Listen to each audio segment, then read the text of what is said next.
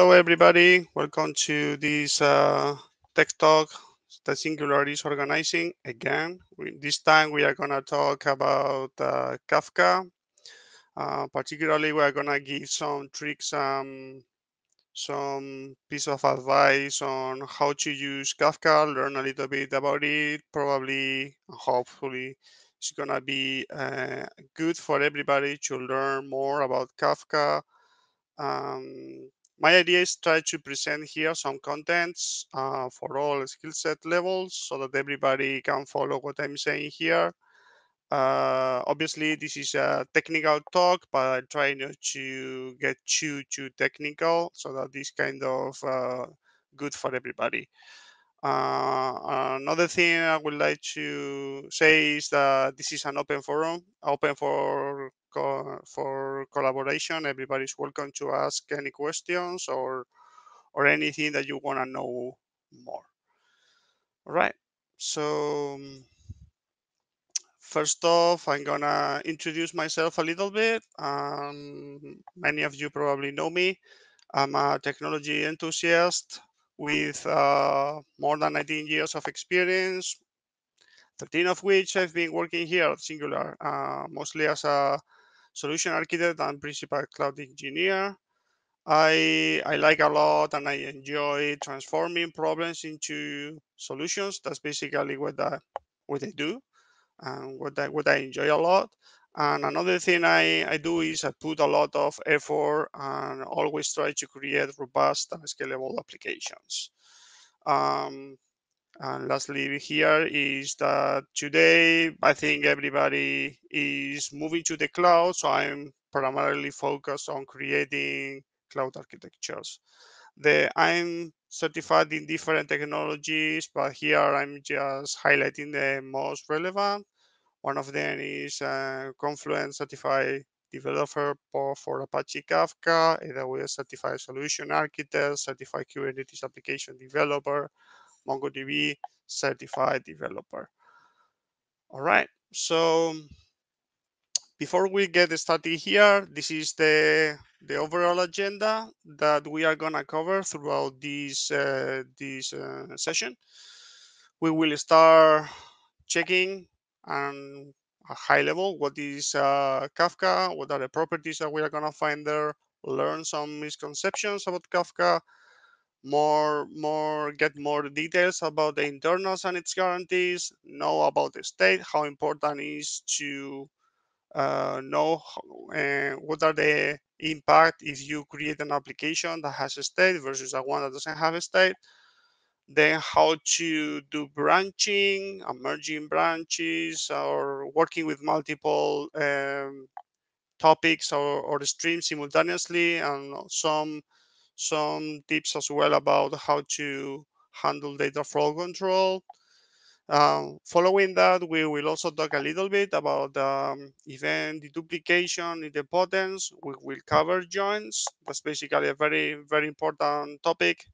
Uh, Approaching to the end, we will talk about how to bring in data to Kafka, then transform it and do whatever you need. Following that, how to export it and get it to other target systems beyond Kafka.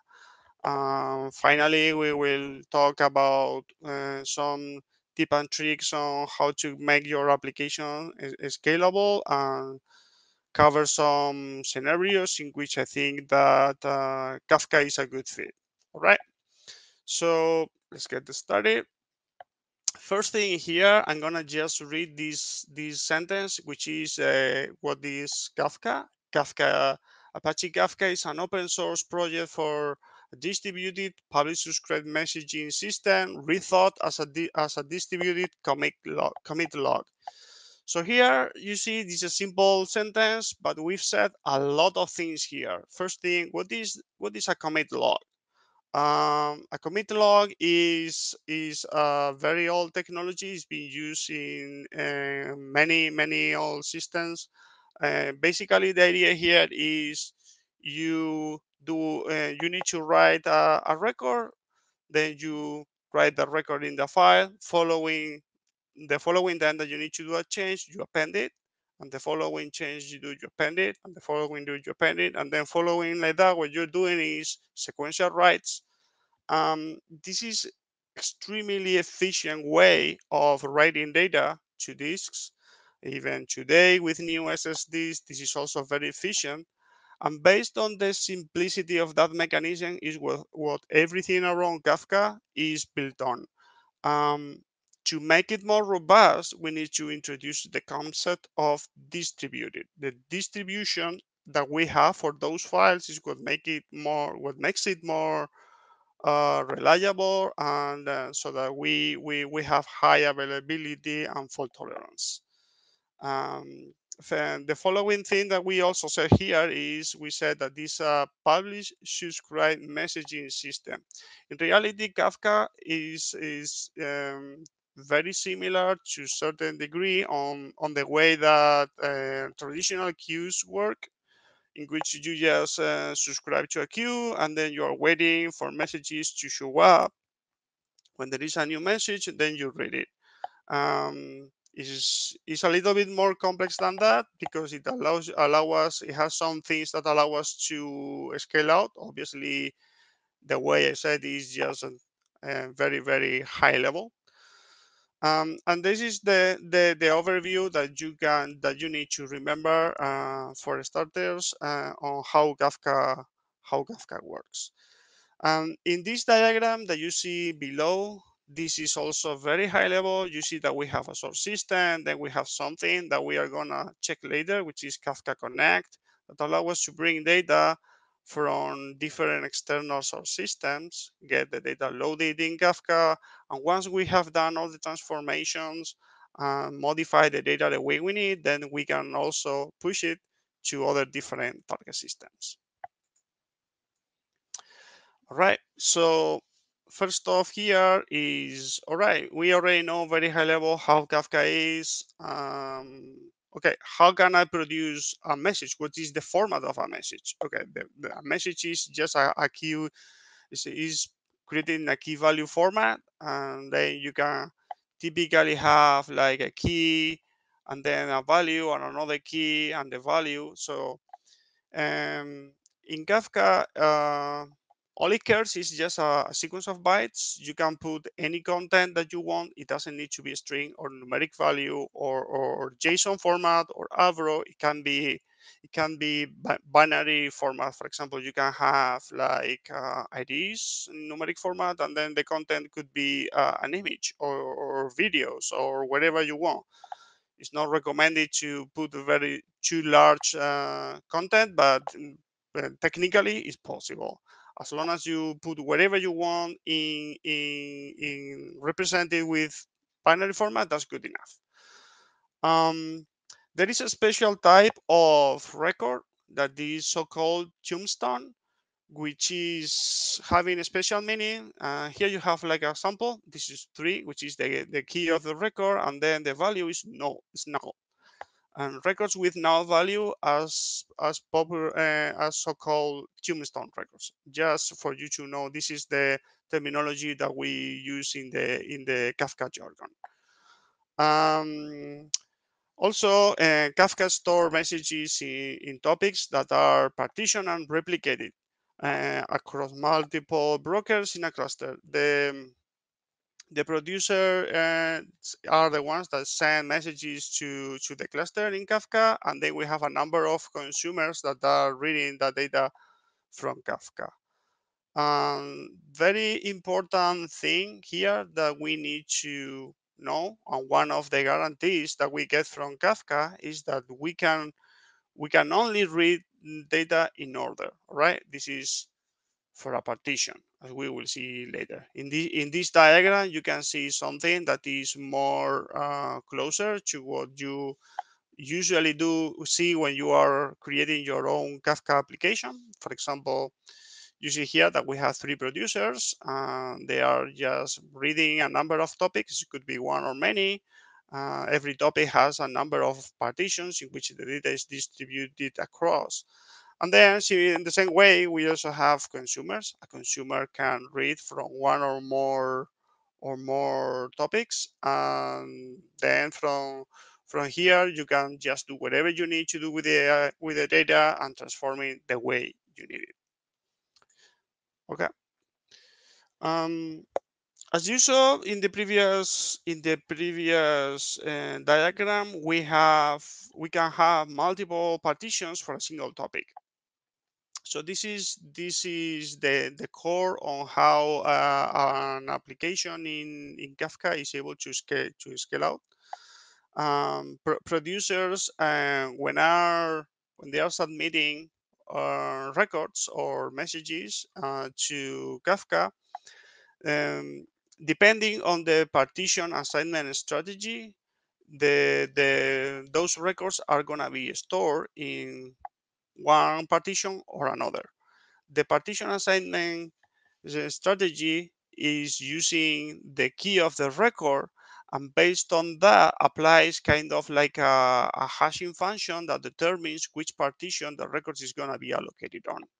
So one very important concept that we all need to remember is whenever you have one key, it doesn't matter what the value is, the partition that the record is going to be assigned is always going to remain the same. In other words, same key message will always be assigned to the same partition.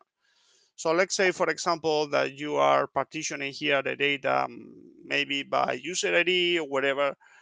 You have the guarantee that, for example, if we have a user with the ID 123, and then we are doing like a number of changes, changing the information associated to that user, that means that every time that we write open data for that user is always going to be assigned to the same partition, and their changes are going to remain sorted. They're going to remain in the order that the data was produced.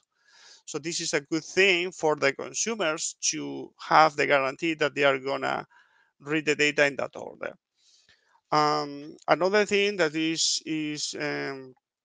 important to remember is that consumers read messages from different partitions independently. Okay, a consumer can read from multiple topics. At the end, within the topics, we have partitions, and there could be one or more consumers reading the same partitions and topics at the same time, each of them at their own pace.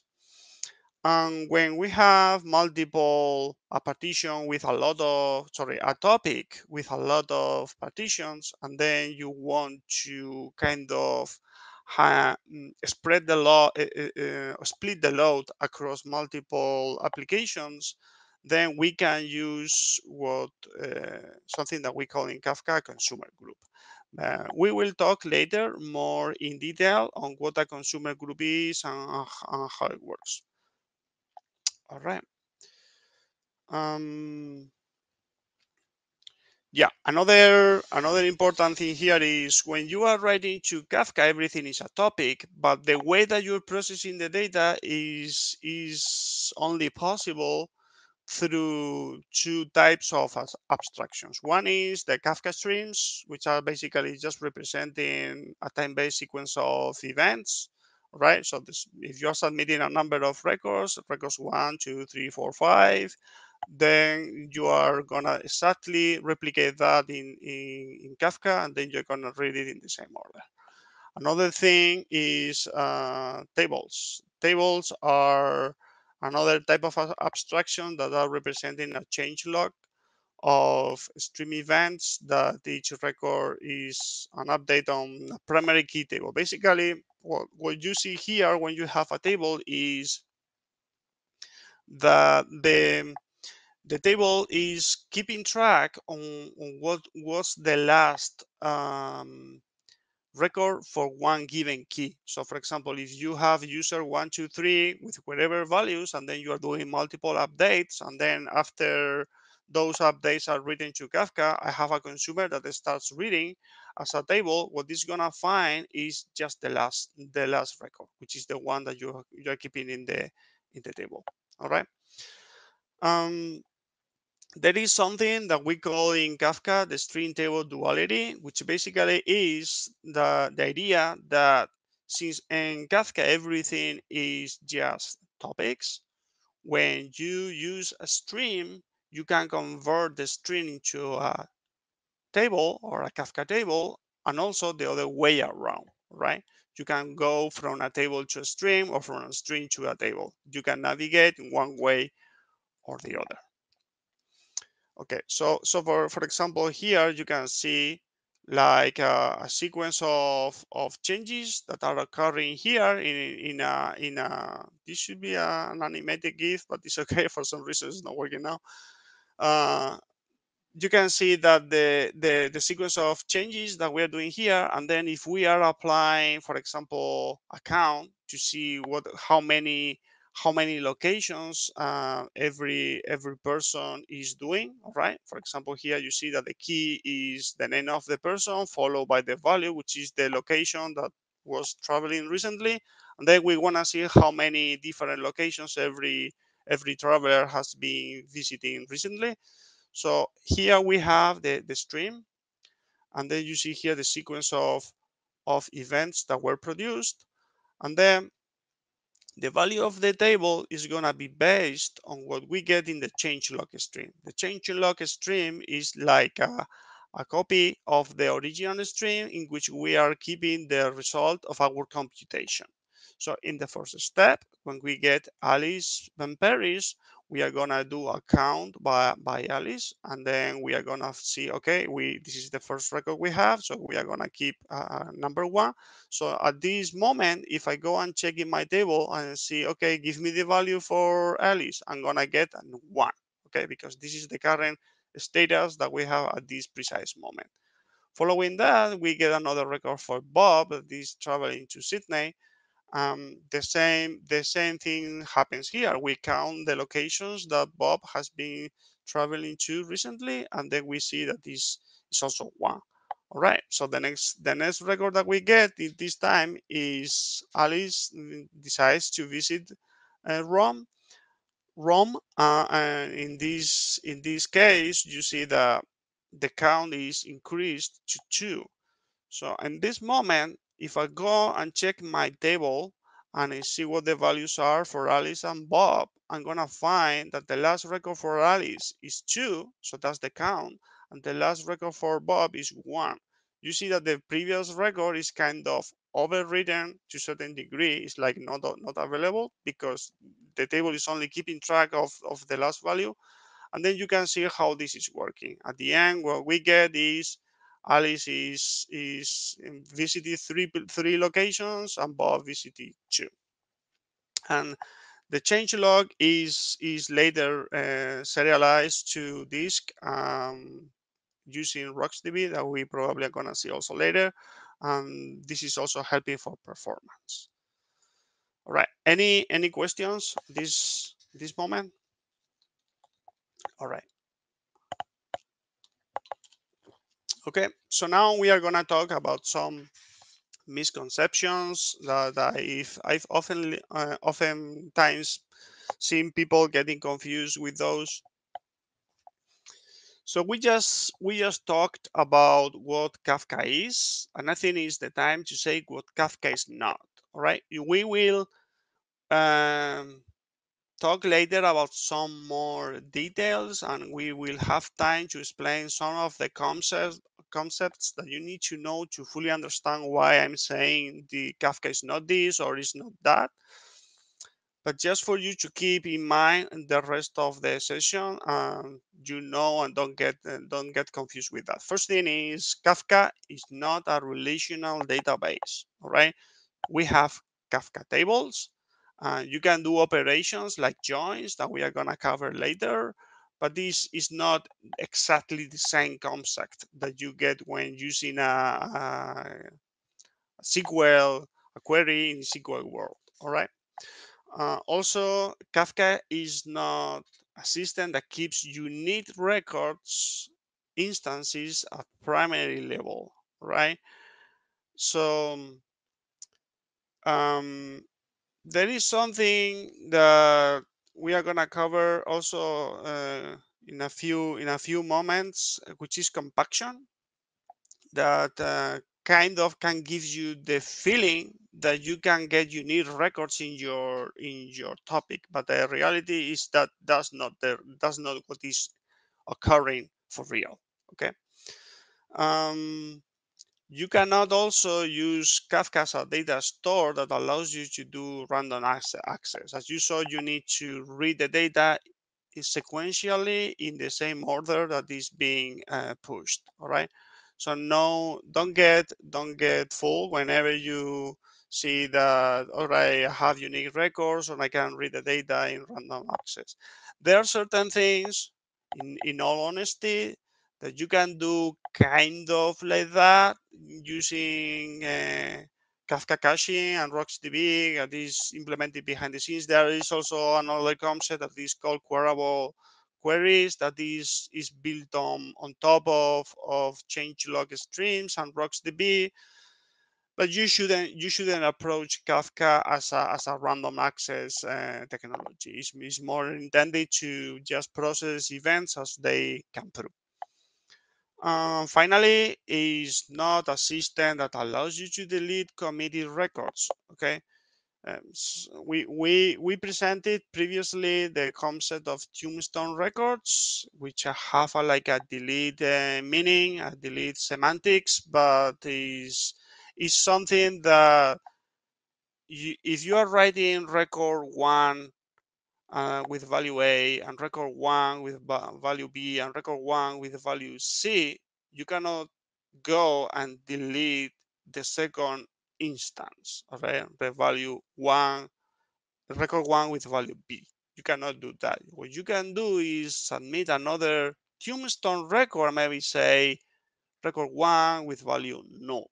Okay, so that's from a semantic perspective, kind of deleting the record from the topic, but you still have three previous instances that are not null. Those are gonna remain there for quite a long time until compaction gets triggered. This is something that we also gonna cover later, as I mentioned earlier.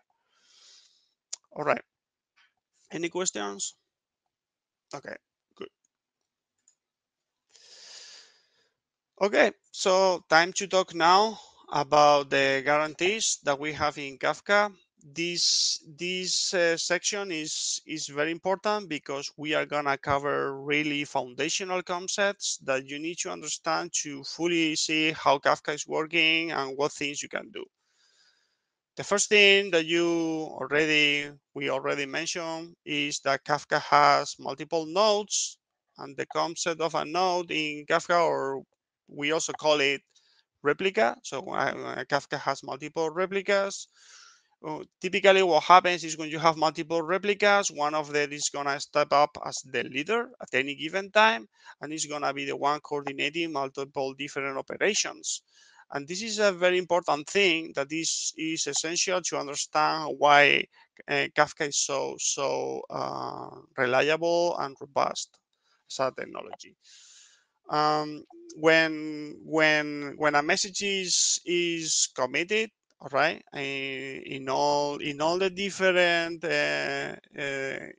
is committed in all the replicas and is also written to disk, we say that all replicas are in sync replica set. It's the ISR. So when we get the ISR concept, that is that we know that this is the number of replicas that you need to get your record written to this, get the response that confirms that the operation was completed, and based on that we can get different behaviors. So exactly around this, there are three types or three modes of acknowledgement, and they have different goals, and you should use them depending on what the properties of your system is, what the data that you have, and what things you cannot do based on the nature of your data. So first one is when you get ACKS 0 or AX 0. This is basically saying, okay, I have a producer submitting records to Kafka, and I'm gonna just produce those records following a fire and forget pattern. This is very good from the performance perspective, but obviously it doesn't give you any durability guarantees. And then you might wonder, okay, in which case I could be interested in having a system that is just submitting records and doesn't really care whether they get written or not. 99.99% of the time, your records are gonna be written perfectly in Kafka. You're not gonna lose any records because Kafka is very reliable. But since you are waiting for any type of confirmation, you don't have you don't have any chance to retry in the case that a record doesn't get fully persisted on disk.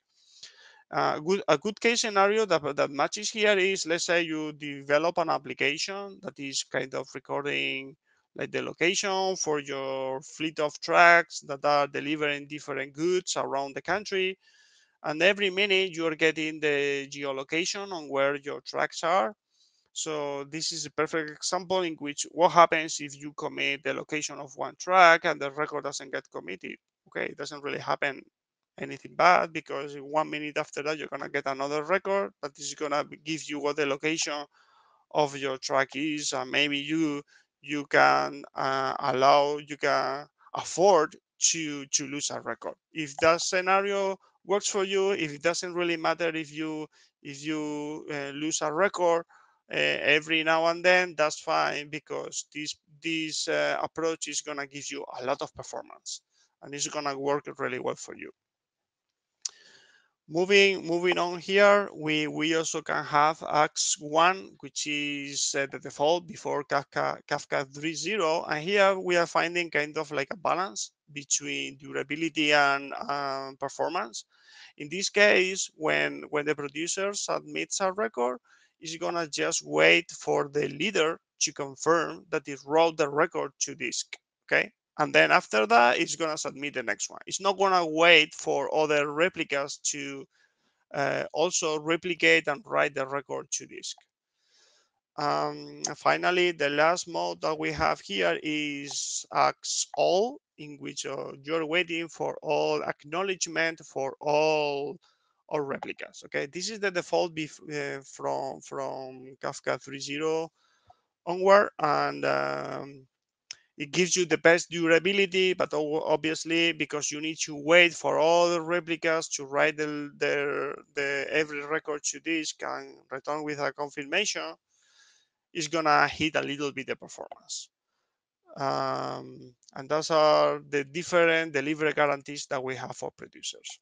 Okay, so now it's time to talk about the other side, consumers. Okay, consumers also need to have some processing guarantees. This is what Kafka guarantees that you're gonna get when processing a record. So Kafka, same as many other distributed systems, provide different processing guarantees.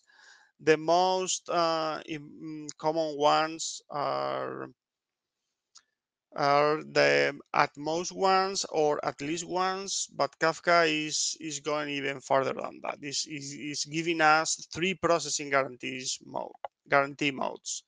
Um, Consumers can configure the processing guarantees that best match their needs. So you need to also evaluate how the data that you're getting is, and how you want to process your data, and based on that, make your own decision.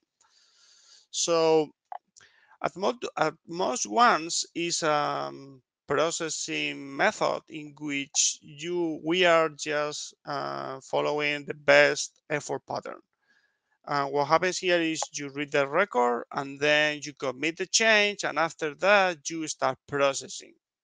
During the processing of your record, during the computation of your record, if your application fully blows up and fails, when another instance resumes and checks where you left it off, because you committed the record, you're not going to have a chance to reprocess that record again. Okay, so that record will be lost. This is a decision that you need to make, whether that mode works fine for you or not. Okay. Um, Moving forward and going to a more conservative approach is the at least once. This is widely supported by many different distributed systems, same as at most ones, but at least once is like the more conservative, is a much more conservative approach than at most ones. In this case, what happens is you go, you read your record, you process it, and after that you commit it. So during the processing, if you get an error because you didn't commit the record, you can process it again. Right? Or if your application blows up, the next instance of your application is going to process it again. So that's why it says at least once. If your application blows up and the next instance processes your application, it's going to be processed a second time. Okay. In this case, the only little thing you need to see is that it could produce duplicates. So if that's not a big deal for you, this approach works great. This is also the default mode for Kafka before 3.0, all right? From Kafka 3.0 onward, there is another mode that is been there for a while, which is exactly one. This is crazy in terms of the distributed system. Having an application that ensures or a technology, a platform that ensures that records are processed exactly once in a distributed fashion. This is crazy. This is really, really powerful that we have such a advancement here, breakthrough here in the distributing computing. It relies strongly on transaction and idempotence features, and it uses a very low commit interval. Those are things that we are gonna go deeper later as we progress in the session. Okay, and here it is. We mentioned previously consumer groups. What are consumer groups for? All right. So let's say that you have an application that has or you have one topic with all partitions, like you see here, and maybe your topic is getting a huge amount of data. Obviously, if you had to process all the data with one single instance, there will be an upper limit beyond which you cannot process data any further than that. So in order to scale out and give you the ability to parallelize the computation and the data that you're getting, you can create multiple partitions in your topic and assign your partitions to different applications. So the applications can cooperate processing the data for that topic. One important thing to remember is that one partition will be assigned exactly to one consumer within the same consumer group. So that means partition one here is only gonna be assigned to this consumer within this consumer group. This second instance that belongs to the same consumer group cannot get partition one because it's already assigned to another member of the same group, right? This is really important. And when one node goes down, for example, one member of the group goes down or something, we need to do an operation that is called a rebalance that determines how to assign the partitions of a topic across all the members of a group. Another important thing that you see here is we have the same topic with the same number of partitions and the same data that is being processed differently by two different consumer groups, right? They are working completely independently. They don't have any sort of relation whatsoever, and they are capable of processing the data at their own pace and do their own transformation. They don't need to know they are even consuming the same data at all. Okay. Okay, time to move on to the next item. Okay. So now we are gonna talk about state, which is really important concept. And of course, state matters. Kafka Streams API offers a number of operations, but depending on the operation that you choose, you will need to know that there are different requirements. All right. Most of the relevant aspects of Kafka is one of very important aspects is to understand the difference between stateful and stateless operations. When we say that an operation is stateless, it means that we don't need any data to be stored in order to complete the operation. Any data needs to be persisted in order to complete the operation. This is a really interesting feature, a very good thing that we are gonna go deeper in the next slide. Conversely, we can also say that when an operation is stateful, it means that we need to persist. It requires data persistence to complete that operation. Okay, so let's go now and understand what each type of operation is and what are the advantages of that. So stateless operations have a lot of advantages. The most important one is performance. You're gonna get the best performance when you're using stateless operations, simply because you don't need to read and do any read write operations to check the state. You don't have a state. You have all the data you need just in your own operation. You can immediately process it. The next thing is also they are more reliable and fault tolerant, because again, you don't have a state. You don't need to work to do any maintenance, and you don't need to worry about that. Okay, so some of the most relevant stateless operations that we have in Kafka using the Kafka Stream API is like, for example, these four operations that you see here. So this is very simple. So let's say this is a stream in which you are getting whatever type of users or whatever type of information.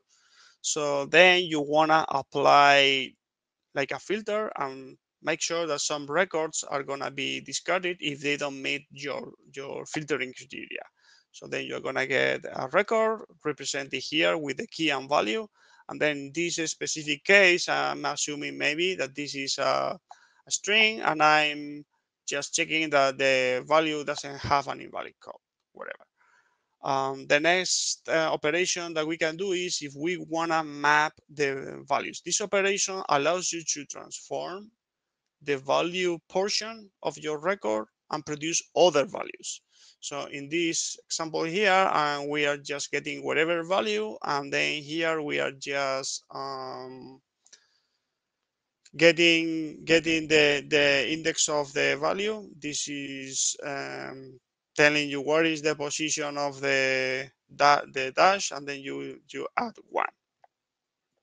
The pick operation is good if you wanna just inspect, but you don't wanna do any type of operation, any type of modification, any type of change. You just wanna see what values are going through your stream.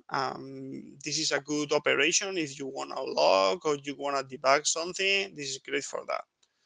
So as you can see here, we are getting the key and the value. In this specific case, we are just printing the content of our records as they go through.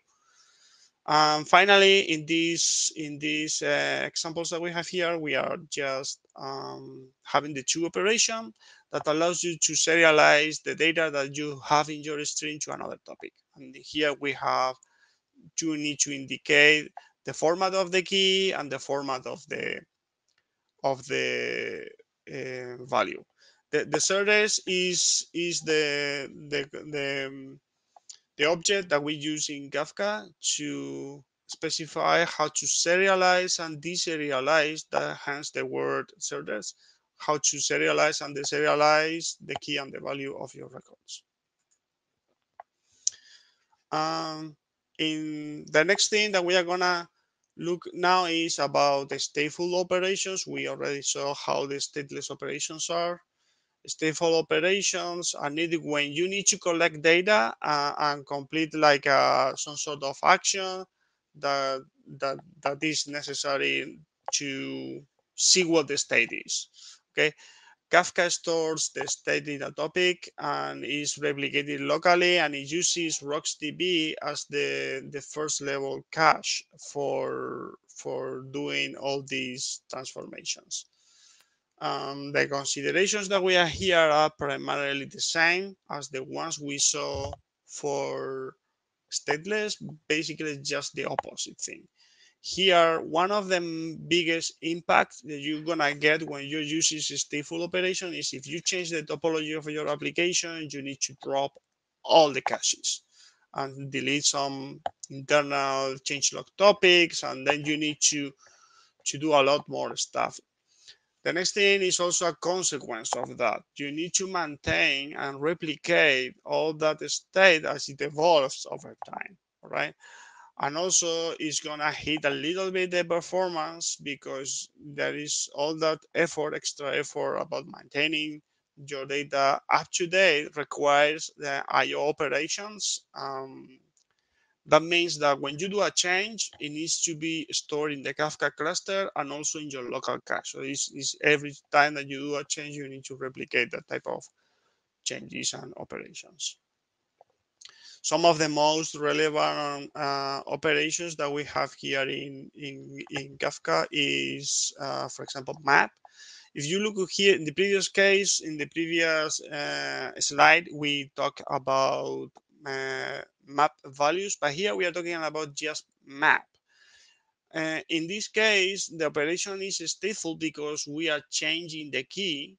Potentially, this is what this operation is expecting, and that requires a repartition of your data because you're modifying the key, and that has a major impact. The next thing, the next operation is you want to reduce, which basically is, okay, you have, for example, say a string of numbers, okay?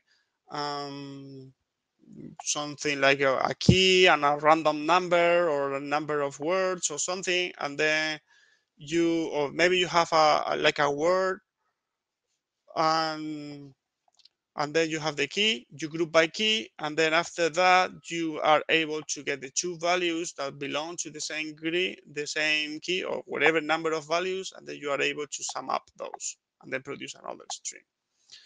The group by, which is similar to this one. In this case, you are determining what the criteria is that you are grouping by.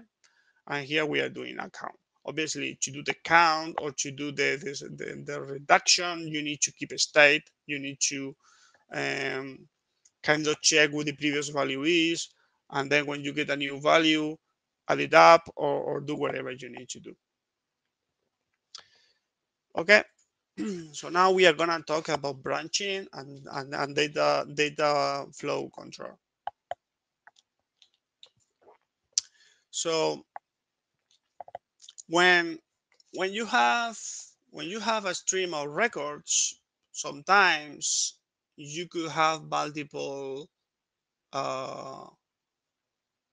You maybe wanna have like multiple substreams and do sub transformations based on the type of your records of your messages.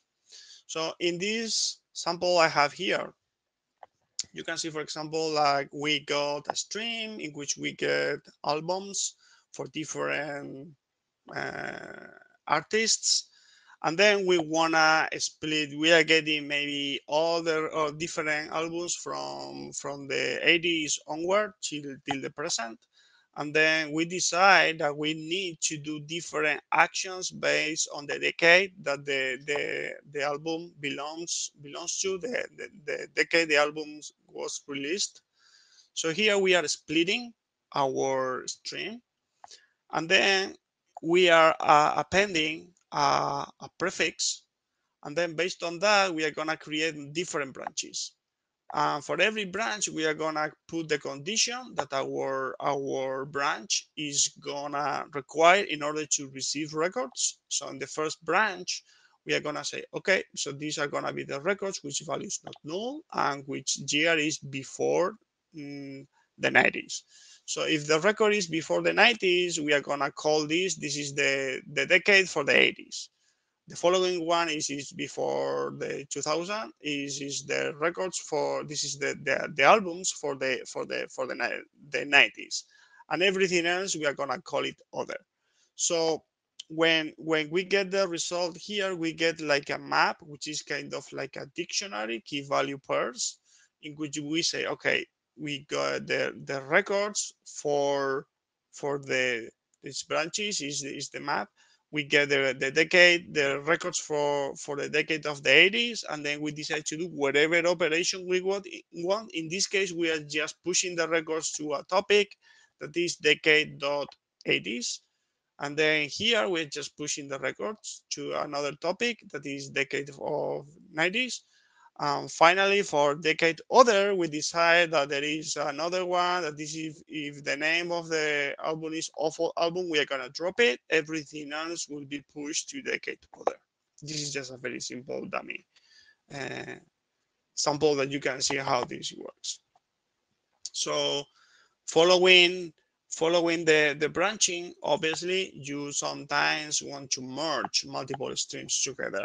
So this is also similar as if you wanna merging different streams is similar as reading also from multiple topics. Okay, it's a very similar approach. Here we are covering merging multiple branches. If you want to read from multiple topics at the same time in the same stream, it's also possible and it's very simple to do.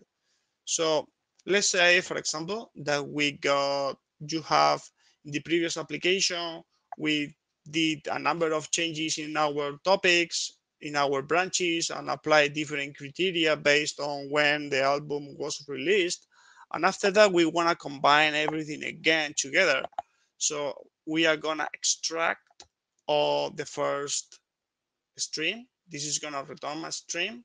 And after that, we are going to merge it with the stream that we got from the 90s.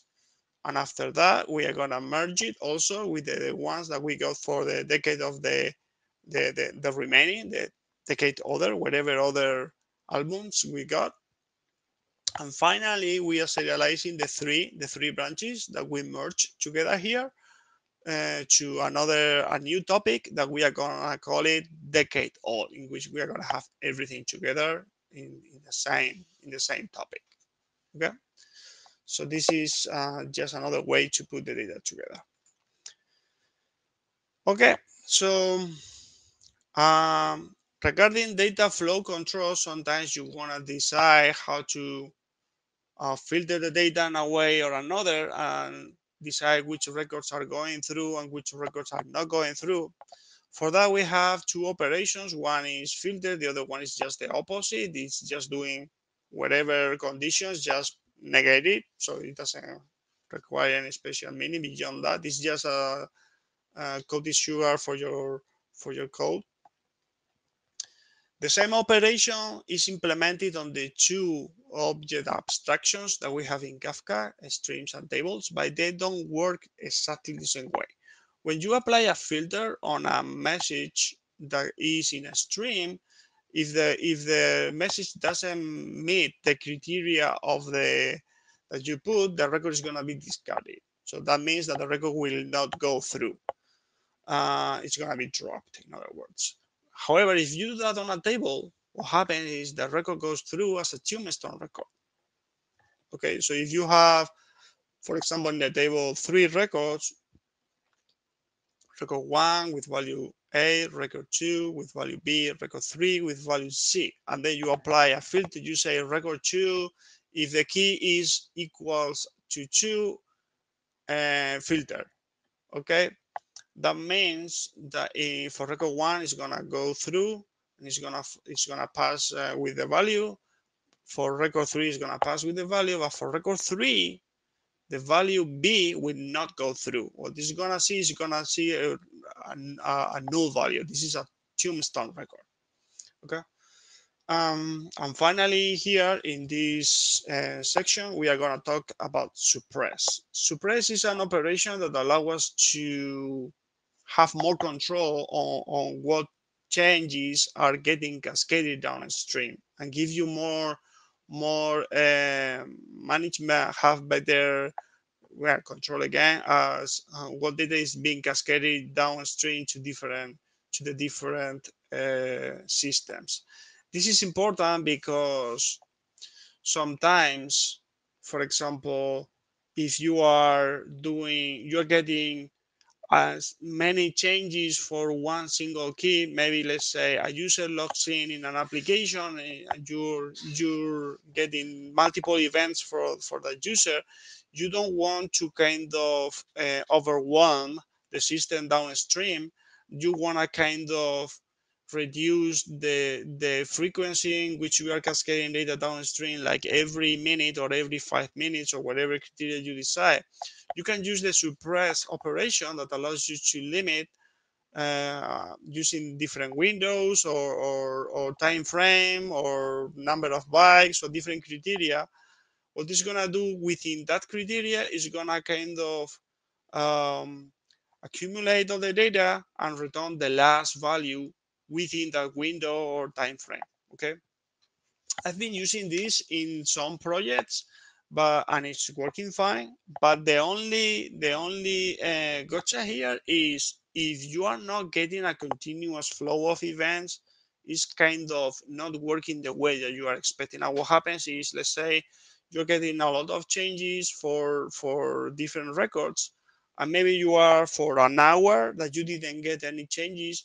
The last record that was pushed is kind of getting hung in the application, and it doesn't go through until you start getting records again.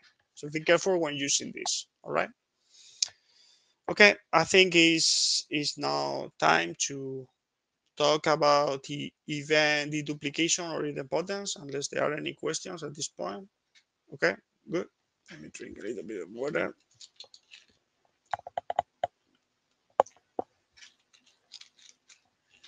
Okay, so the concept of idempotence refers to the ability of a system to submit the same message multiple times without altering the result. And this is a key concept when you are working with distributed systems in general, and particularly for Kafka. This is very important, especially when you are working in any cloud platform, because it's really common that you need to face like a lot of network blips. So let's say your application is producing records and pushing those to Kafka, and everything's working perfectly. But what happens if at some point you get a network blip? Yeah, that means that your record is not gonna get the cluster, or you're not gonna get the confirmation that the record was written successfully. All right. So Kafka comes with a built-in system that allows you to allows you to control this, and you don't need to do anything. It's gonna be taking care of its own. So there could be two scenarios in which a record can be lost if you don't have the idempotence enabled. Let's say, for example, you submit a record, and then when it's on its way, you the record gets dropped, and it doesn't reach to the Kafka cluster, because you didn't hear from the Kafka cluster. You're gonna retry. All right. So if you retry second time, the record goes through, and then it reaches the cluster, and then the Kafka cluster writes the record, and then you get a response. So good. This time you know the record is fine.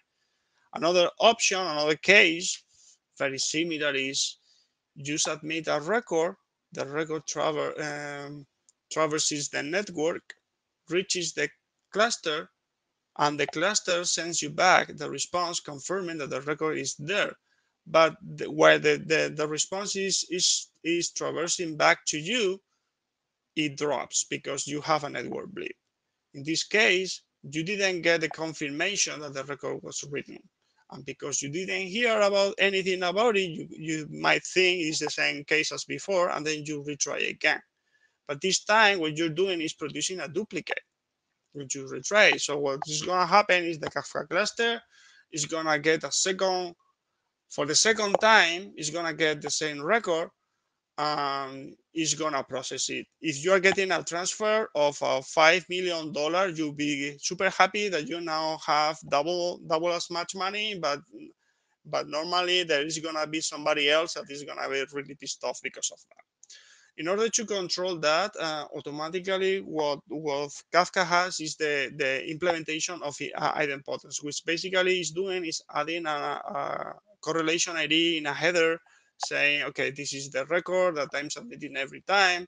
And then the Kafka cluster on their side is kind of keeping track of the IDs of that record. And when it sees a record that was committed previously for the second time, it just discards it and returns the confirmation that the record was already written.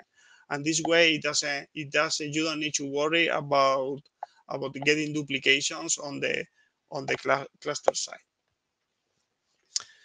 Okay. The next thing is extremely important. This is the delivery, the processing guarantees that we mentioned before, but here we are gonna cover it a little bit more in depth. As I mentioned previously, most distributed systems are capable of providing at most once or at least once processing guarantees. I can think of, for example, SQS in AWS, which is kind of similar to a certain degree, obviously not that powerful, that supports these two processing modes, but it doesn't have anything that gives you exactly one semantics. When we say that we have exactly one semantics, Kafka platform is capable of providing exactly one processing guarantees without loss or duplication of messages, meaning that the message processing is always accurate. This is crazy. This is something amazing that we have such a high, strict and powerful processing guarantee. This feature is being implemented for some time, and from version 2.5 is just having like a feature, but is simply you can enabling by setting this property. And when you do that, it automatically cascades and set a number of other attributes that are necessary to make this processing guarantee possible. First one is it reduces a lot the commit interval. That means how frequently you are gonna commit your changes, but it's gonna set it to 100 milliseconds. Although you can reduce it further if you want. This is the default value you're gonna put. If you put something beyond that, I think that you get an error. The next thing is the replication factor. That means when you write a record, how many replicas you need to wait for confirmation that your record is already persisted on disk. It was written to disk. So this is going to give you guarantees that in the case that one replica dies, you are going to have at least another two replicas containing a copy of your record. Okay. So this is same thing is the ICK is all is the to get the best delivery guarantees. And finally, there are two features, which is transactions and idempotence that get enabled. In the case of idempotence, it's set like true like that by default. Because of the strong requirements that this feature requires and needs, you need to be aware that this is gonna have some impact to the throughput. So be aware of that. Use it only when you have a strong need from a durability and from a processing perspective. Okay, so now it's time to talk about joins. Okay. Okay. So one of the most powerful operations, or most commonly used at least, operations that you have in Kafka is the ability to put together data from different topics. You could have, I don't know, topic with users, another topic with addresses, and you want to combine the data together. So this is possible through joins. And there are two types of joins that you can do in Kafka. They are primary key joins and foreign key joins. Here we are gonna look through the primary key joins for starters. And the main thing that you need to remember when working with primary key join is that they need to be compartitioned.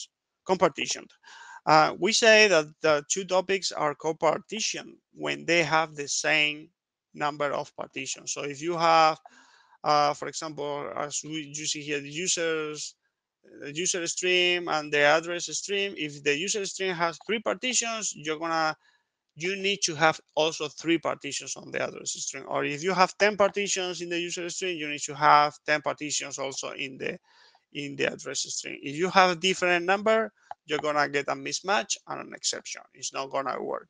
Kafka is gonna complain and won't allow you to do that. So depending on the data abstraction that we have above, there are different possibilities. When I say the data abstraction, I mean stream or tables. There are different combinations of different operations that are allowed. So we are gonna see the 4 possible combinations between a string and a table, and see how that works and what the implications of each of those is. The first one is, okay, I want to join a stream of records with another stream of records. What happens here? Okay, first thing is, because the stream of records doesn't have any state per se, you need to have a window, right? So this you need to determine the time frame that your records are gonna be joined together. Out of that window, if your records occur or they come late, they're not gonna be joined together. So in this example here, in which we are joining two streams, we see user records coming through that get joined with address records, okay? So they are being joined by primary key. Obviously, that means that the key attribute of both types of records is the same. So they're gonna join together. And then we are defining a join window of 60 seconds. So if I get user one and address one in a period of time that is within 60 seconds, they're gonna be joined together. But if I get user one now and then I get the address maybe in 3 minutes, they're not gonna join together because the record came out of the window. Okay. And here in the operation in between is just determining how you want to merge the two records in the case that there is a successful join. This is basically just creating an instance of another object that combines those two records. This is the same as you see here, getting the two individual records, and then we are creating an instance passing the two attributes inside. This is an abbreviation. The next common way of joining records is if you have a string and a table. In that case, you don't need a window, okay? Because as long as you get the record in the stream and there is a corresponding match on the table, you're gonna be successful. Okay. If you get that record here now on the user side and your corresponding match is already in the address table, you're gonna get a match. However, if you get the record now, but you don't have the associated address in that precise moment already available in the table, you're not gonna get any match. It won't join at all. Okay, careful with that. The next option is joining two tables. Okay, so when joining two tables, this is similar to the previous case, but there is an important difference. Every time the either side of the join gets an event, the join is gonna be triggered. So maybe let's say I get a record right now for a user, and then in that precise moment, I'm gonna execute the join and see if there is an address associated with the same key on the address table. If I find it, this is gonna produce a record, a join record. Similarly, if the operation occurs in reverse order, if I get the address first and then the user, the join is also gonna be successful. Okay, if the moment I get the address, I already got the user, this is going to trigger a change. So either side is capable of triggering changes, and that's going to cascade down. So the implications here is that you could get some sort of duplication when either side is changing. All right. So from the moment that you get the two tables loaded with a key and a value, the join, it can be triggered from either side as many times and as those sides of the join are changing. Okay, and finally, that you cannot join a table with a string. There is no point in doing that, and it's simply not supported. Okay, so moving forward here, now we are gonna talk a little bit about foreign key joins.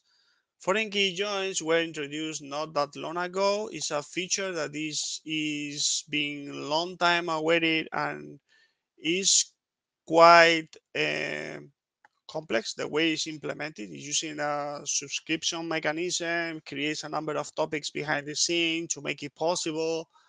But Kafka is taking care of the Kafka API, Stream API is taking care of all those low level details, and you don't need to worry that much. But the only thing that you need to be aware is that it's a little bit resource intensive. So be aware when using, you can use them, it's fine, but just if you can save some compute and you have other ways of getting the same thing, it's preferred if you don't. The concept here is that wherever you are joining, you're gonna need a foreign key structure function. In other words, because what we are trying to do here is to join a one-to-many relationship, you need to know how, what is the key on the many side of the join that tells you what is the attribute that needs to be joined with the one side of the join. Okay, so in this case, let's say that we have two tables, user table and an address table. Let's say that we can have multiple users sharing the same address. So in this case, the key structure function is gonna be the get address method. This is the user needs to have a way of telling how I'm gonna get the address ID in order to join with the address table. Okay, this is what this operation is doing. Just saying, whenever you get a user, call the get address ID method. This is gonna tell you what is the ID you need to use to join with whatever addresses that we have on the address table. Okay, and that's it. Very similar to the other one, just having this key structure function. Okay. Okay. Time to move on a little bit more. Okay.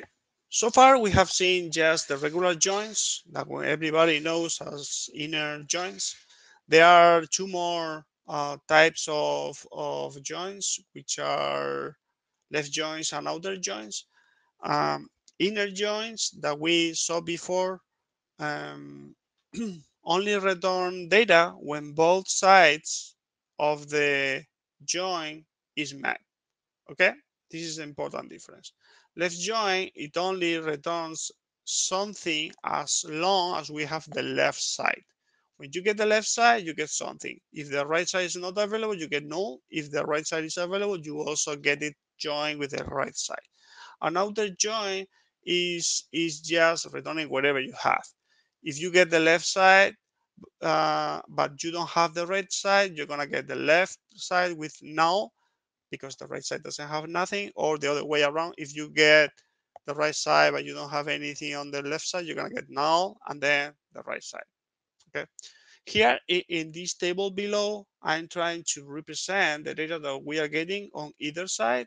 The left side, we get, for example, here, record one user, record two user two, and then the right side, we get record two address two and record three address three.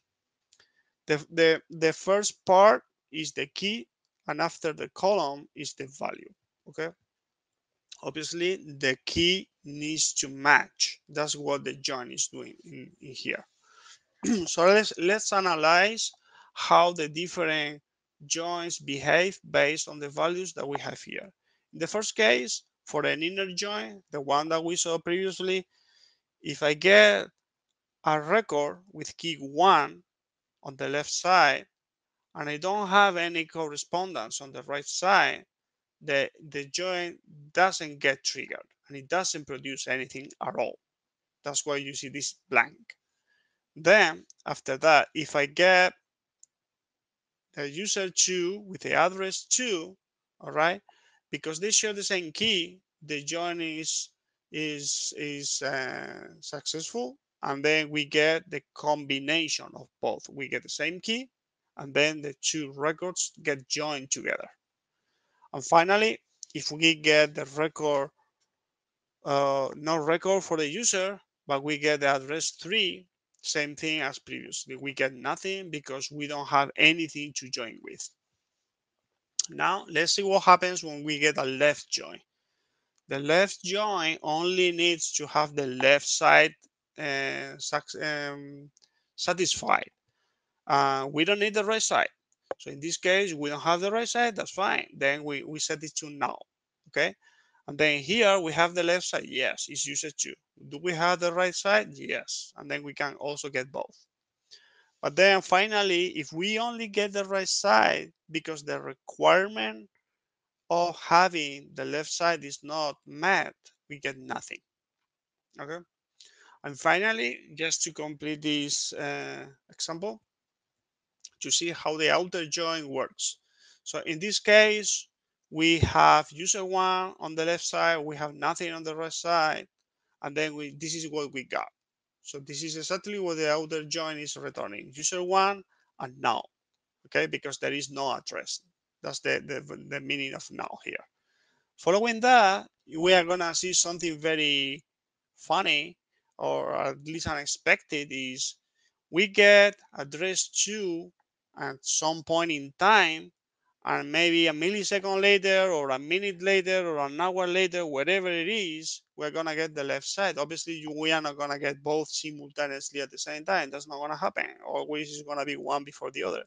So here, if we get address 2 a little bit before than user 2, we are gonna get the first record, which is, okay, I have address 2, I don't have the user yet, because it's on its way, but I don't have it yet. So then I produce null plus address 2. When the user 2 arrives, the join gets executed again. And then it produces the combination of both user 2 and address 2. That's why this is triggering 2 records. And finally, here we are getting only address 3. Okay, so that's why we get address 3 and the user is set to null. Okay, so I hope this table helps understand how the different types of join work. Okay. Now we are gonna talk about something pretty interesting in Kafka, which is how to bring in data and how to get data out of Kafka and place it wherever you need. Okay, so Kafka Connect is a tool that allows us to bring in data or take the data wherever we want. The one of the most important things is that it's scalable and you can rely on it. It's very solid application. It works on its own cluster, and there are two types of connectors. The ones that bring the data in the cluster is what we call source connectors. The ones that take the data out of the cluster is what we call sink connectors. If you are importing data, source connectors. If you're exporting data, sink connector. The number of connectors is huge, and if there is one not supported here, you can also implement it yourself.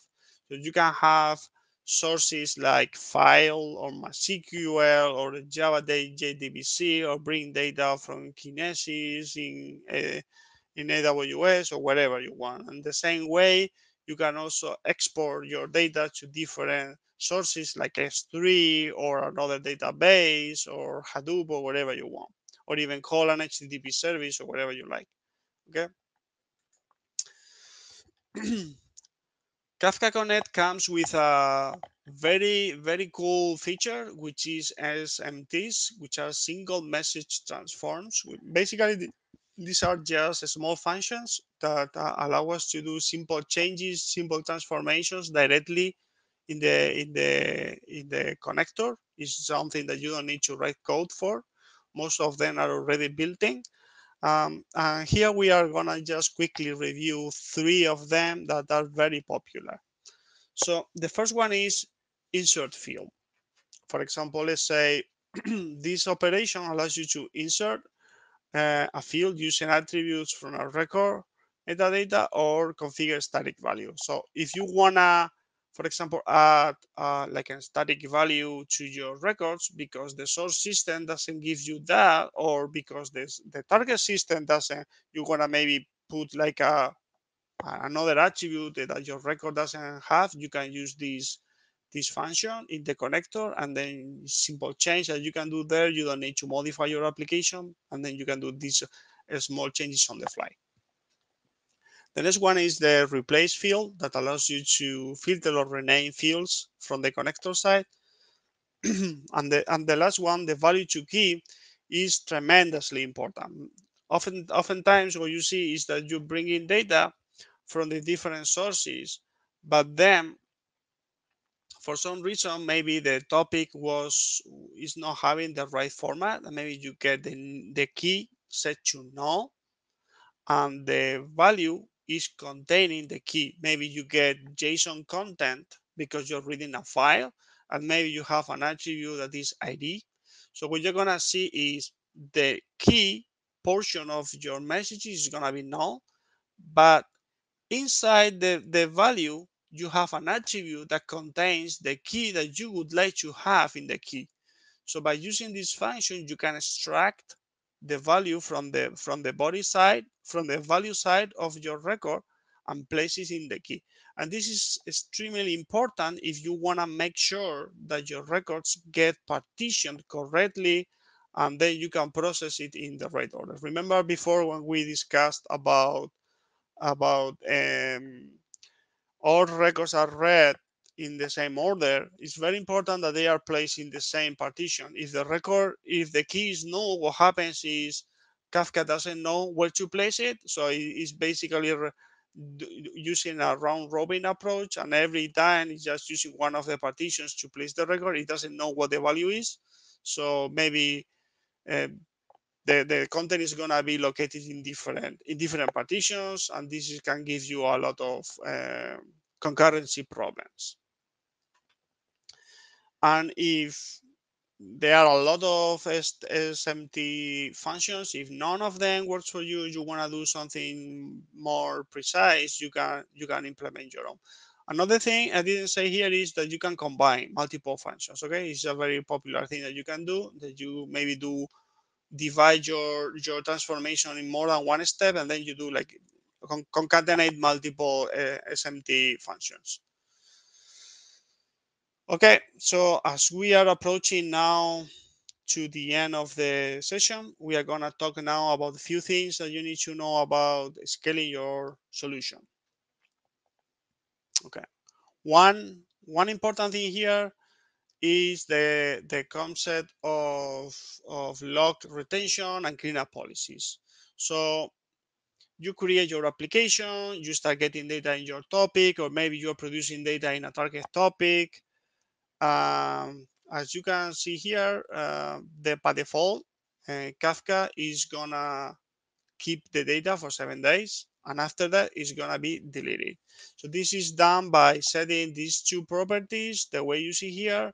We have by default the cleanup policy set to delete, and this is the number of milliseconds of 7 days.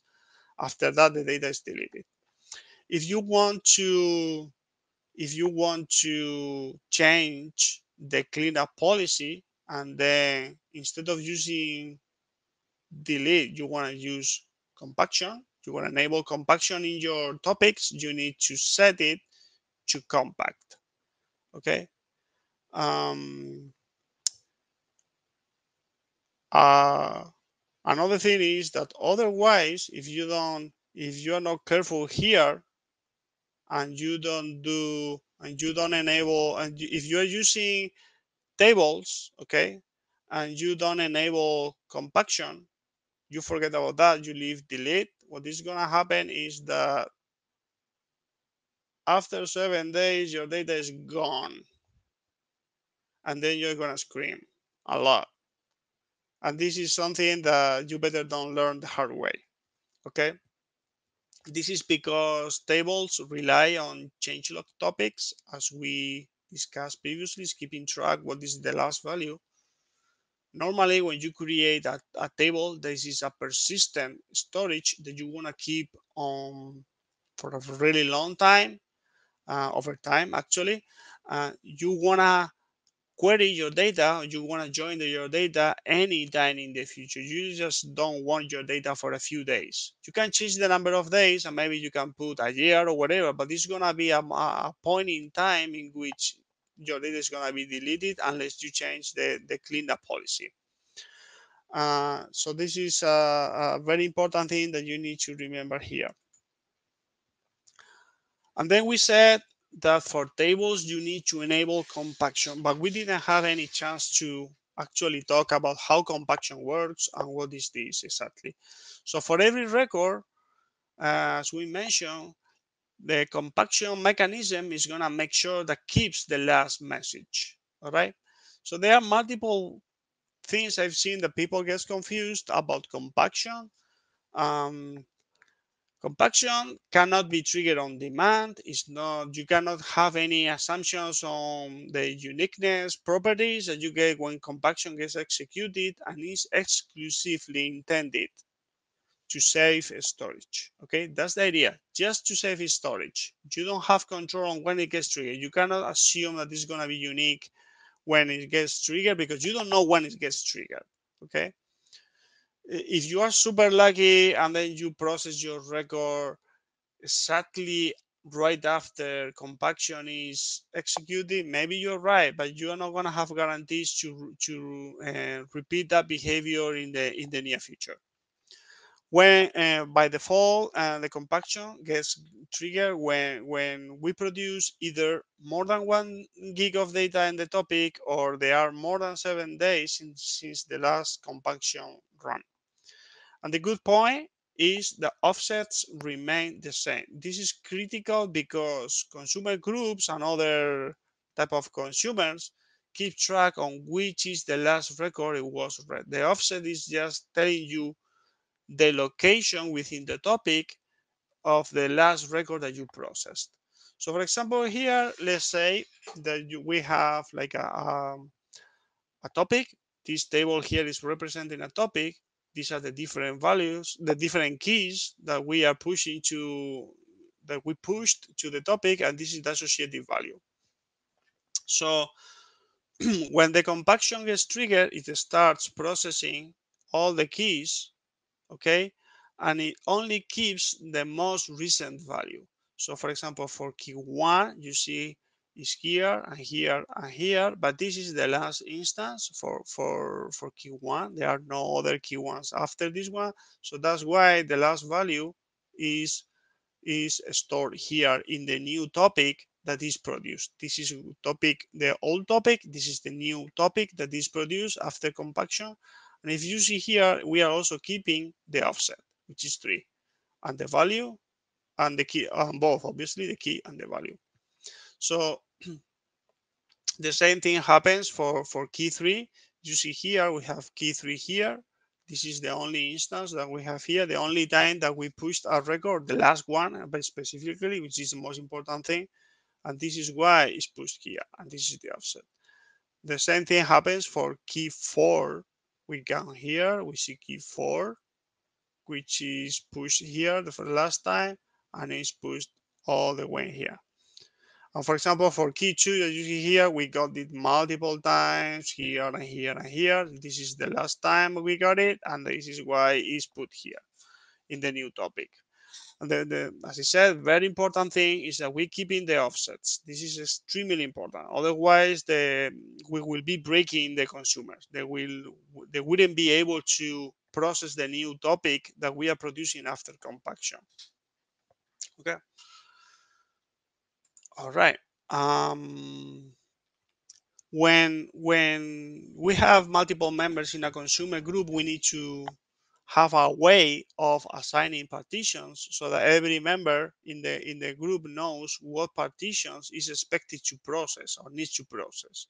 The process that determines how partitions are distributed and assigned is partition rebalancing. When you start an application in Kafka, the first thing that happens is a partition rebalancing. Basically, the application checks how many topics you're gonna consume, how many partitions you have for each topic, and start assigning the partitions across all the members of the consumer group. If there is a single member, you know all the partitions are going to be assigned to you. If there are two members, they should be kind of evenly distributed. If there are three, you should receive 1/3 of those partitions. You don't know exactly which ones, but you know just 1/3 of the partitions are going to be assigned to you.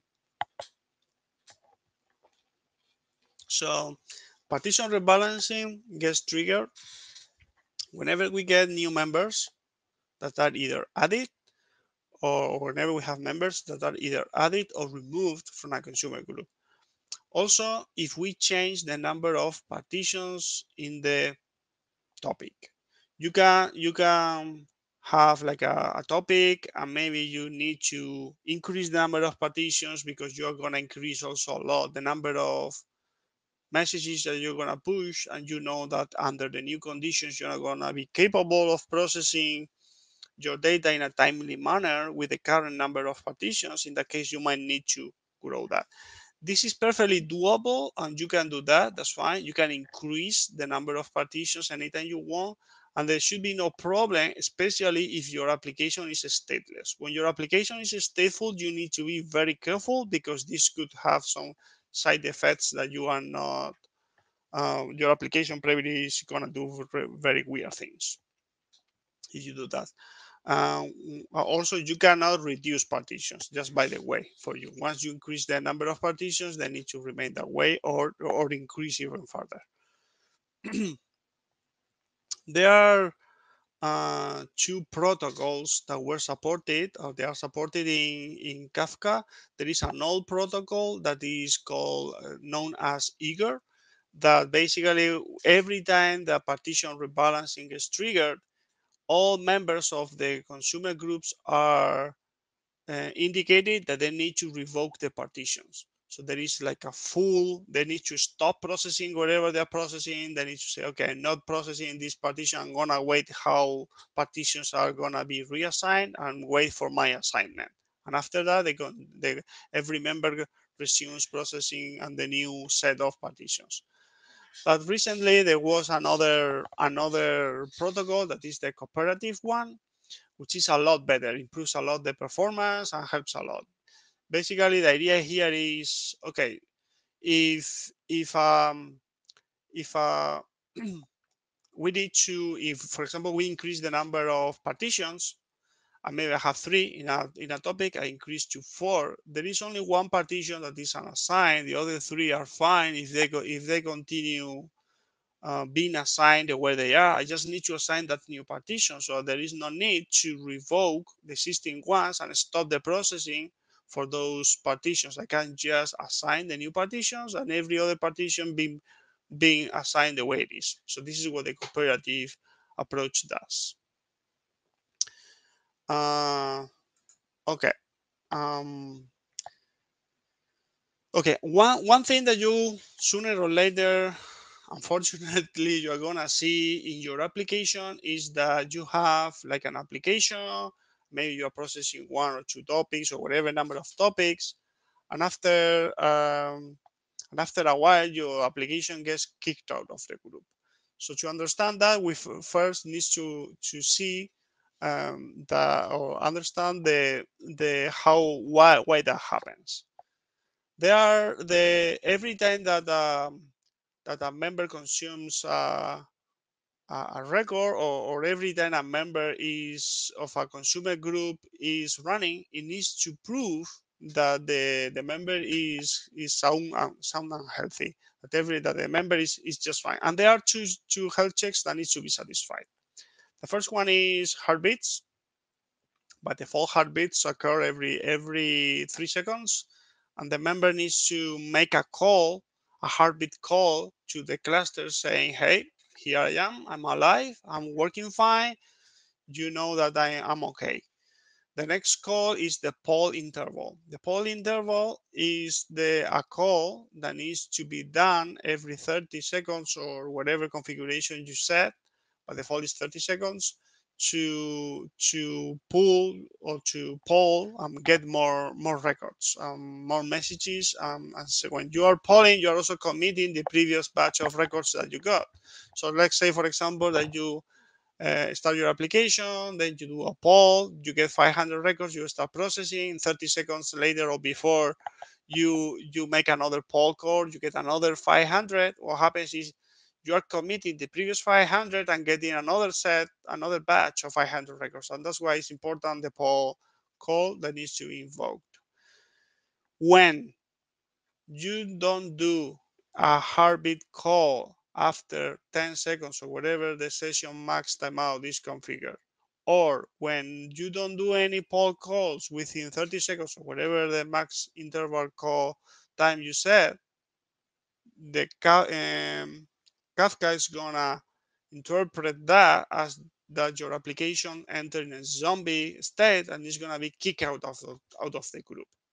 And when that happens, and a rebalance is going to be triggered, and the partitions that were assigned to that member are going to be reassigned to other members. Okay, so this is a very important thing why the cooperative approach helps here, because you don't need to fully stop the whole thing. Let's say, for example, that you have very wide topic with a lot of partitions, because you're getting massive volume of data. Maybe you have 100 partitions, and maybe you have 100 instances.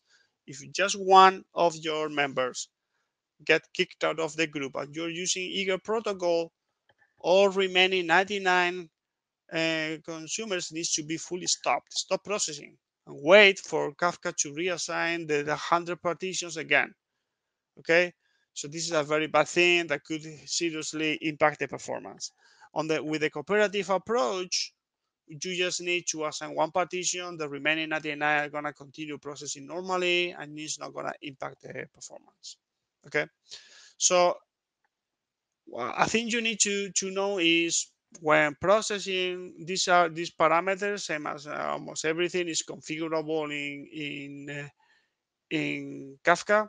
Sometimes you need to adjust and increase these parameters, especially the max poll interval parameter is most likely that you're gonna need. The session timeout and the heartbeat frequency is very unlikely that you need to do that.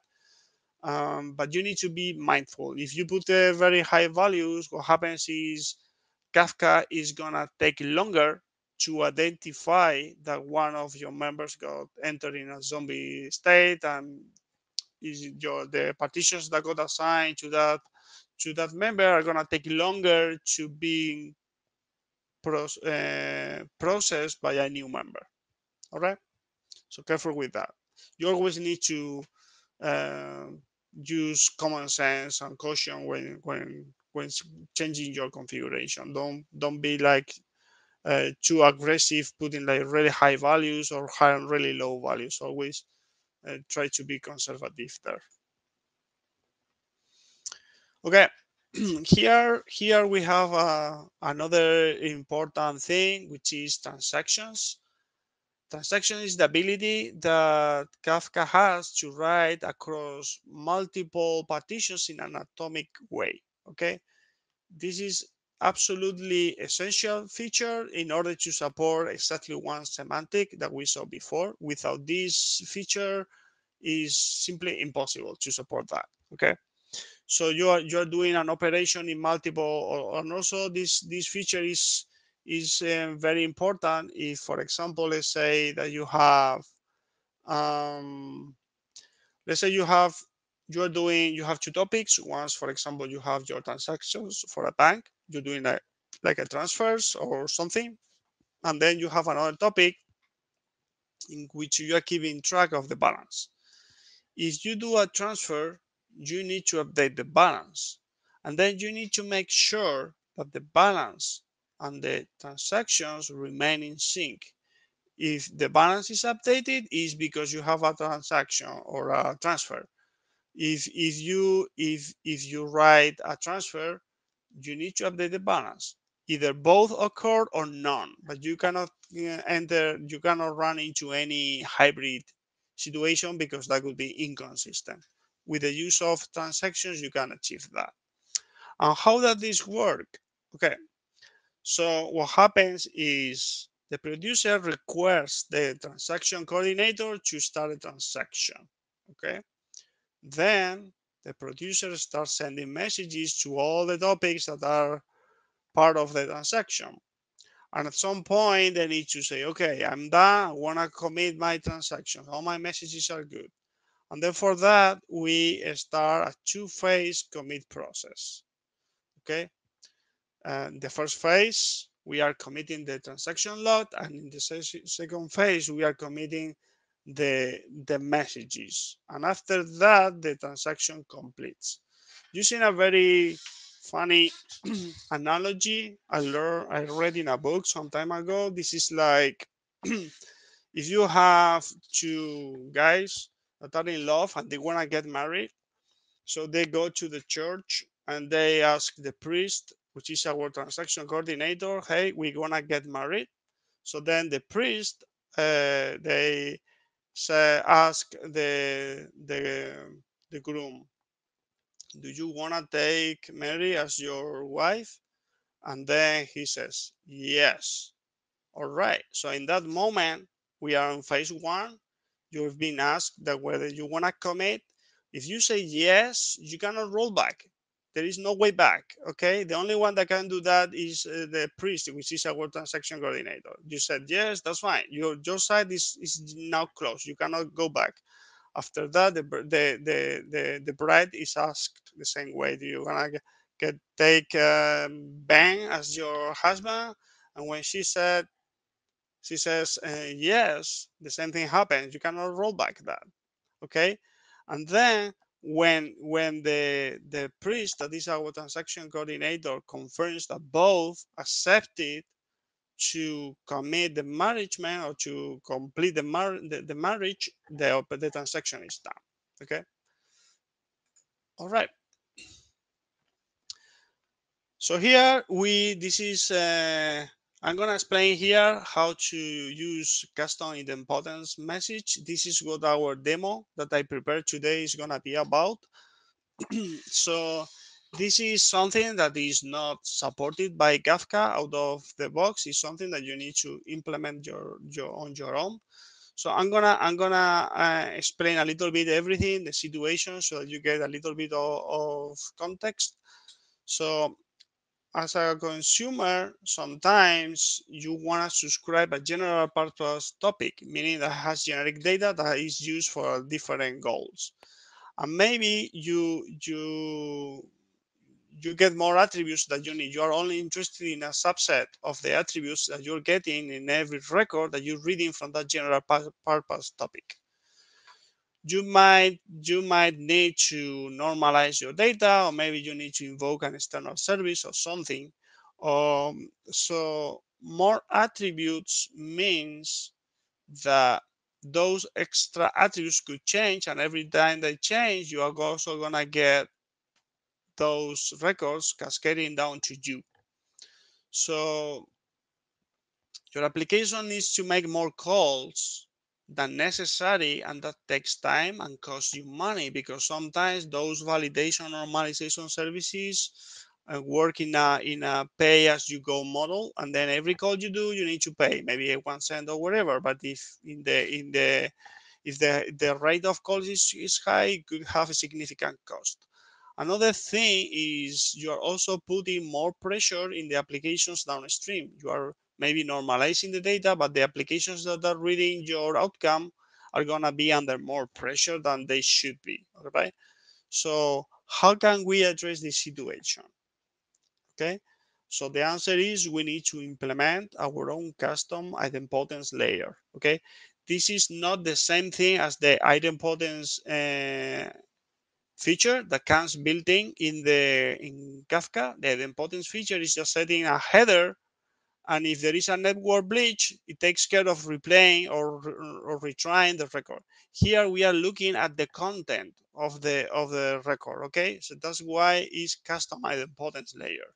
So it's you the one deciding which attributes are meaningful to you, and based on that making the decision whether any of the attributes that came to you are the same that you got previously or not. Okay, so here I prepared like a high level flow diagram that you can see here. Basically, we have the input data here for our application, and then we apply some preconditions that you can determine whether your record meets your criteria or not. If it doesn't meet your criteria, you discard it. If it does, you let the data go through. And then here you need to implement like a transform, which is a type of operation. This is a stateful operation, by the way.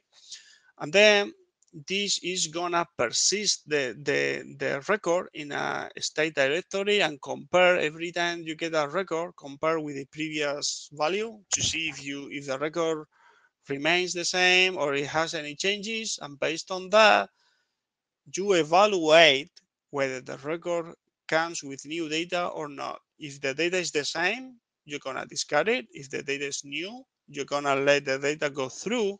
And then in that moment, you're gonna map it. In here, we are representing that we need to make a call to external service to normalize it and do whatever you want. And after normalizing your data, you just produce the content in the output topic. Okay, I hope this is understood. And now we are gonna just show here the code a little bit, very quickly. So, any questions before I get started with the demo? I hope it's easy to understand. I'm gonna share later the diagram again when we see the topology of the application. Okay, so here you can see this is just a simple object, simple being that we have created here with a lot of attributes. You can see all the attributes that we have here. All the red dots that you see here is the list of attributes we have. There are a lot, but in our case, we are only interested in the ID, first, middle, and last name, and the address. Okay, we really don't care about phone number or emails or timestamps or IP addresses. So this is general purpose record, and it contains more stuff that we want. As you see, we are implementing the equals and hash code, only annotating the properties that are meaningful for us. We are completely ignoring everything else. This is an important thing, and then you're going to understand later when it's used. This is the normalized record. As you see, it's only containing the attributes that are meaningful for us, the ones that we really care about. Every other attribute that we have got in the raw record is simply ignored. And here, this is the code. This is the important thing. There are other things, but we will not need to get distracted. So here we are just preparing the serializer and deserializer for the raw record and the normalized record. No need to worry much about that. Here we are creating our stream and reading from our configuration file, reading from the input topic. We are creating a stream here and saying, okay, the key of my record is gonna be string type, and the value is gonna be like the bin, the class that you saw here with the serializer and deserializer we are passing here. And then we are creating here a data store, all right? And that we are gonna use in our transform. That's that we are passing below, okay? And don't need to worry much about that here. This is the topology.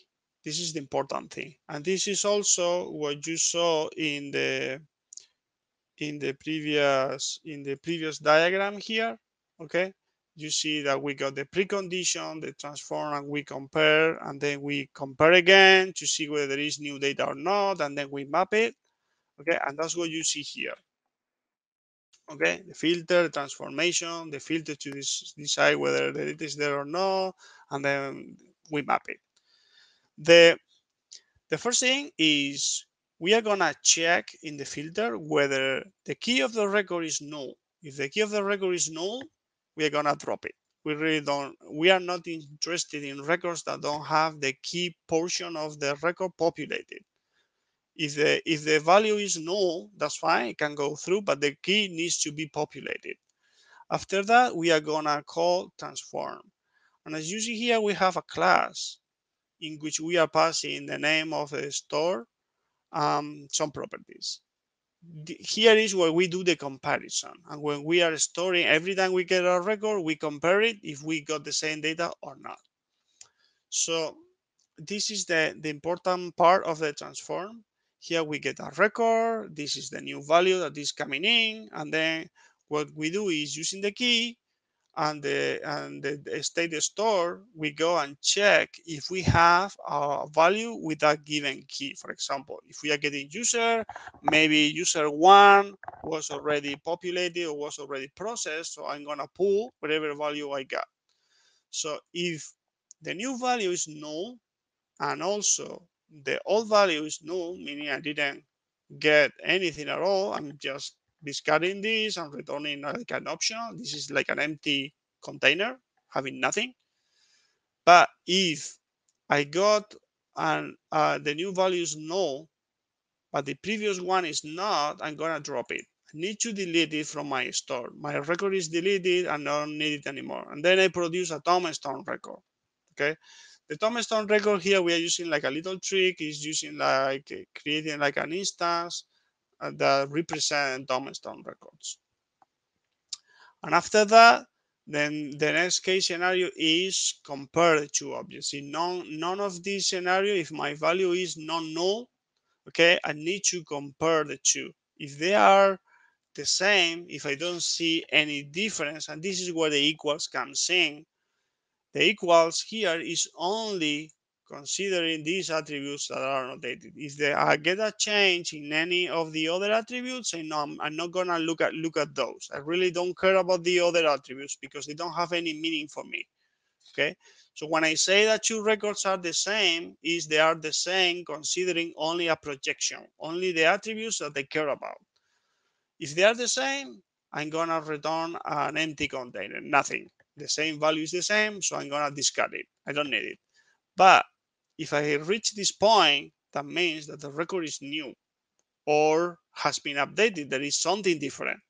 In that case, I'm gonna update my store so that the next time I need to compare, I have the record updated, or if it's the first time, I'm gonna just store it for the future and then return the new value in the container. Okay, I think you get it quite simply how this is working. So after that, when we get the values as they are processing here, we are gonna get the container that we said before. If it's empty, this is gonna be not satisfied. So those records that are empty are gonna be discarded. Okay, and only records that are coming here are either tombstone records or just regular records. So here, basically what we are doing is transforming tombstone records to null or extracting the value from the record.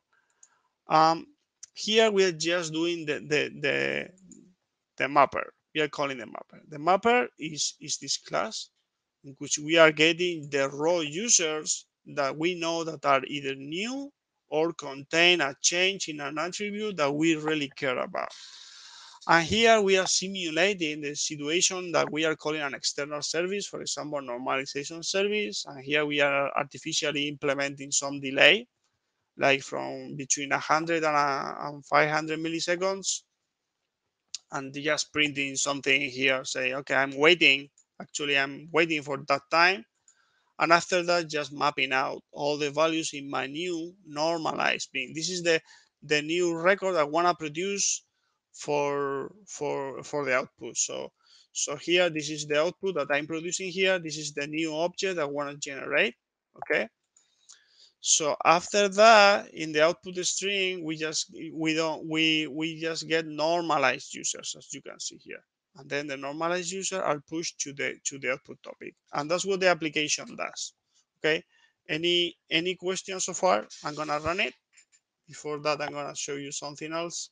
First thing is that test as passing. Important thing, we are here verifying that everything is fine, is working correctly. Let me show you the data that we are gonna use for our test. This is the data. Okay, I have in reality 5 users and I have 11 records. The first part here, all this portion here, represents the key of the record, which is always matching the ID attribute in my case. All right. The name, the first name represents is with the is also first name 1, first name 2 is associating with the key so that we can easily see. Okay. And then as you can see, the data is almost always the same. But if we go to the end, you see that there is an attribute that is always changing, which is the activity timestamp. Last activity timestamp is always different. And also the IP address is always different. Okay, so there is something different in all my records. I'm not pushing the same data multiple times. It's just there is something different. What happens is the attributes that are different here are simply not of my interest. The attributes that are of my interest are at the beginning. If I go here and just select not that much, let me go to here, all right, and then I go and create a new record here and then format it. I forgot to copy the curly brace, I think. Hold on a second. Wrong key. There we go. Okay, and then you can see that this is the record that we are gonna process. You see first name, last name, and everything. This attribute is always different. This attribute is always different. All right, let me close this. Save. And then what we are gonna see is that here we get user 1, 2, 3, 4, 5 are new. Those 5 records are gonna go through. Then record 6, 7, 8, and 9, they are already processed. We got record 1 and 2 that are the same. Record 3 is the same again because the attributes that are of our interest are the same. They didn't get modified. And then record 10 comes with a new address, has been modified. So in that case, this record should go through because one of the attributes of our interest has changed. And then here again, another record has been pushed. So in total, we have 11 records. We should get these 5 records going through and the 10th record going through. Every other record, record 6, 7, 8, and 9 are going to be discarded. And the last record is also going to be discarded because it will be a duplicate. I hope everybody understands what the expected behavior is. Okay, so before I run the application, I have a Kafka cluster running in Docker. Okay, and I can show you the here. Okay, so if I do Docker PS, probably it's gonna be faster. Docker compose PS, you see that I have broker running, the single broker cluster.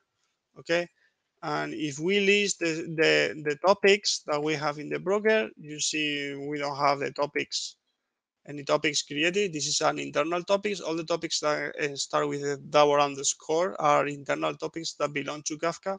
So first thing we need to do is create the topics that our application requires. Okay, so we are gonna copy just this, execute it to create the topics. Okay, and then hit enter key here. Okay, topic created, topic created, topic created. And let me now come here and list. Now, oops, sorry for the typo. List. And then you see that now we had this topic before previously, and now we have 3 topics available here. All right, these are the 3 new topics. And then in the below, what I'm gonna do is use a Kafka consumer that is gonna start listening to this new output topic. So whenever changes are going through, you're gonna see those records showing up here. So we said that we are gonna push 11 records. So you should see the first 5 records going through, and then the 10th record going through. In total, 6 records going through. Okay, so this application is just waiting for the data to go through and show up. Okay, and then we need to obviously start the application. There we go. And let me put the logs so that you can see something here. Okay, now it's rebalancing. Everybody knows what rebalancing means. And now that the partitions have been assigned, the application is running. Okay, so I'm gonna delete this so that you can see the activity as the data goes through. Also, another very important thing is I created here a simple script that basically is copying the file that I showed you before with the data inside the Docker. And then every second, this is having a sleep, every second is showing the first 40 characters and submitting that record completely to the topic. So every second, we are gonna push one record to the topic, and then we are gonna see how the data gets processed. Okay, let me do that. Okay, and now I'm gonna paste here. So just for you to follow what I'm saying, let me minimize this. So here you're gonna see the application processing. Here you're gonna see the output, and here you're gonna see the data that we are pushing. All right. So let me hit the enter key. All right. So the application is processing. First record is normalized, it's going through. Second record is normalized, it's going through. You can see here. Third record is normalized, going through. Fourth record is normalized, going through. Fifth record is normalized as well and going through. Then sixth record is a duplicate, it got discarded. The seventh record got discarded. The seventh record discarded. Ninth record got discarded. The next one should go through.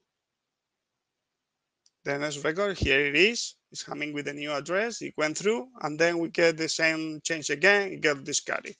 Okay. So, sorry. So this is a very basic conceptual exercise that we have done here to have full control on what the data we are cascading downstream and reduce a lot the cost, the resources, and do not put too much pressure downstream to the systems that we have whatever system we have downstream consuming the data that we are generating. Okay, it's very simple that you see here, but it's also important. Another thing that I want to show you just before finishing the demo is if I go now and list the partitions. Oh, we got an extra guy here. What is this? Okay, so this is the changelog topic because we have a state. A new internal topic was created, and this changelog topic is persisted here. And then you can see all the data that is stored on this, which is containing RocksDB and is containing like a dictionary, key value pairs, and is creating some file structures to keep track on, on the record on how to allow you to access locally to the data. Okay, so that's basically all I have to show here about the demo. Let me stop application. All right, not running anymore. Shut down this, shut down this. Before we finish our presentation, I just want to quickly mention the different cases in which I think Kafka is a really good fit. The first one is, of course, to use Kafka as an architecture backbone. This is extremely useful if you have a distributed architecture, multiple applications coexisting in the cloud or wherever, and they need to exchange events or notifications. Kafka is a great choice if you want to keep them in sync. You can also send one notification that can be distributed to multiple different applications, each of them doing whatever they need to do, but Kafka works perfectly great for that. Another scenario is if you want to process payments or financial transactions in real time for banks, insurances, or for store changes. A great choice is to use Kafka to monitor events, such as maybe you are watching in a hospital what the status of your patients is. And if you are watching the events that are being produced, if you see that the heartbeat of your patients goes up beyond above this threshold, immediately do this or that. Okay. Also, if you want to track monitor geolocation events, for example, as we mentioned previously, if you have a car fleet or whatever, you can do this. Same for IoT events. You want to collect and process your data, or you need to continuously do like analysis and processing of your data and maybe feed a dashboard or something. Generally speaking, I think every time that you need to do any event-driven data processing and you have a continuous source of events, then Kafka is gonna be a good fit. Other than that, all I have to say is here you have some reference links of the documentation, different places I've used. Probably we will be sharing this presentation with everybody. And if there are no other questions or any questions, just want to thank Danny and Marcela. They did a great job organizing this event again. So thank you so much them for their effort, and thank you everybody for joining and having the patience to listen to me. Thank you. Thank you very much, Carlos, for your talk. I think it was great. There is a lot of content on it, so I hope the recording went well and that we can share it with our colleagues at the GDG and Singular. Thank you for your time, Gonzalo, Dani, Victoria, for being here. I hope you enjoyed Carlos' talk, and see you the next time. Thank you. Have a great night. Bye-bye. Yeah, thank you. Okay, bye.